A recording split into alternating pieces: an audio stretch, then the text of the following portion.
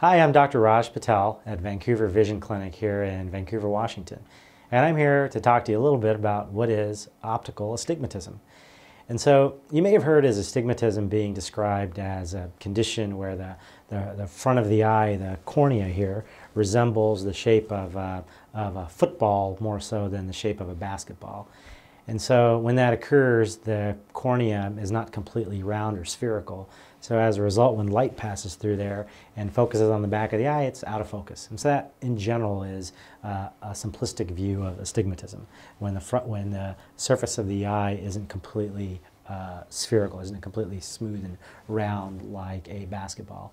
And so astigmatism can happen in one of two places. We can get that altered curvature on the cornea right here, or we can also get it inside the eye in the structure called the lens. So when it happens inside the eye in the lens, it's the same concept, which is that the lens isn't completely round. It instead is a little bit football shaped. So either if the lens is a little bit football shaped or the cornea is a little bit football shaped or oblong, we call that either corneal astigmatism or lenticular astigmatism.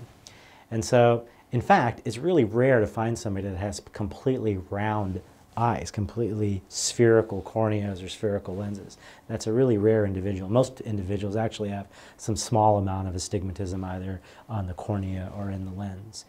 And so when you have that condition, when the light passes through into the eye, it makes two focal points instead of one. And as a result, we have to correct that using a variety of lenses or contact lenses, or even surgically, you can correct astigmatism.